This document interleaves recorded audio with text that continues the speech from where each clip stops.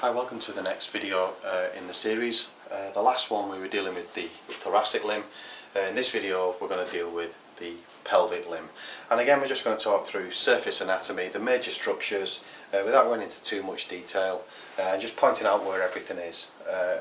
So let's crack on with the top bone. The top bone in the pelvic limb is the pelvis. Okay, and the pelvis is made up of three bones: the ilium, the ischium and the pubis. The ilium, the ischium and the pubis in the unborn foal start off like there's three separate bones.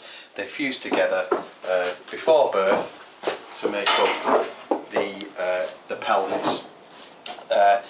Here, these two big prominences here are the ilium, the ischium at the back here. Okay, and the pelvis joins across the middle, again deep inside the horse. There are two joints at the top here. They attach the pelvic limb to the spine that runs through the middle, okay, and they're known as the sacroiliac joint. There's a bone in the spine here called the sacrum, okay, and the sacrum and the ilium make up the sacroiliac joint. That's where it gets its term from. And they have two synovial joints here at the top. Inside, you can't see it because it's underneath all this muscle here, okay, but inside there is a bone called the femur, and at the head of the femur there's a ball, and the ball goes in the socket made up of the ilium, the ischium and the pubis, a thing called the acetabulum, which is a hole, and the head of the femur goes in there. So there's a ball and socket joint on either side, and there's a sacroiliac joint on either side, and this is the pelvis.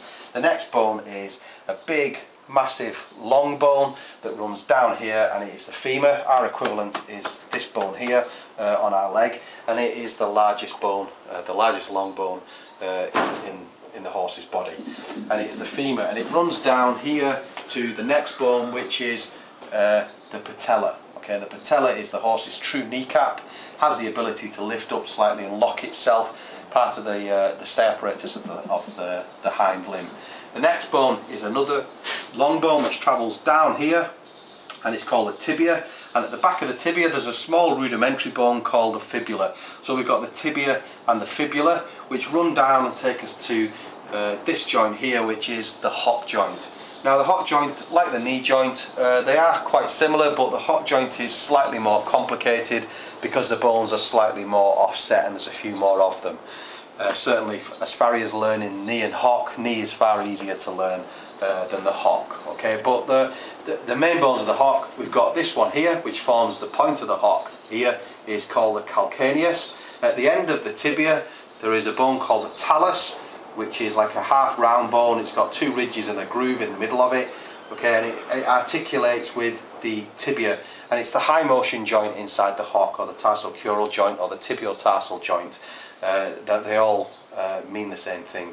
Underneath that we've got another bone here called the central tarsal bone, and below that we've got the third tarsal bone.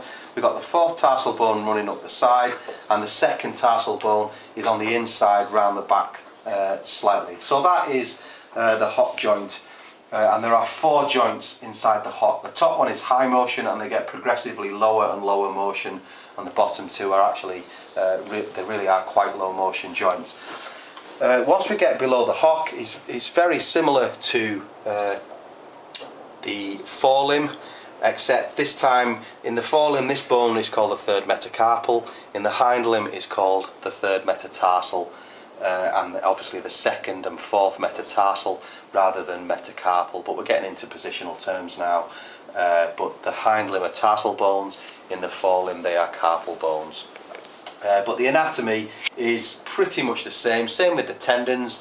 There's a slight difference in the extensor tendons, which I'm not going to go into in this video really, but they are slightly different. But the collateral ligaments, the sesamoidean ligaments, they're all the same, very, very similar. There are a few tiny differences, but really nothing to write home about. So below the knee and the hock, the anatomy is very, very similar. Above, then it does change slightly.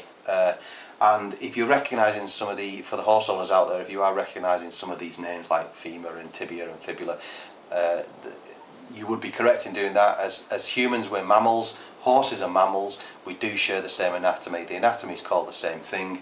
It's just arranged slightly differently between humans and horses. So I hope that helps to explain some of the basic anatomy of the hind limb.